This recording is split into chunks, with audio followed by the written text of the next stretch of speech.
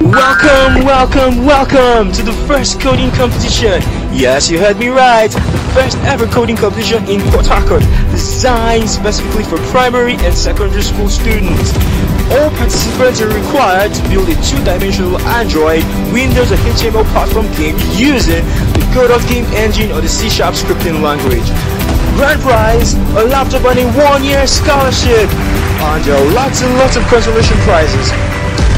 Date is on the 29th of March 2019. Time is 9 a.m.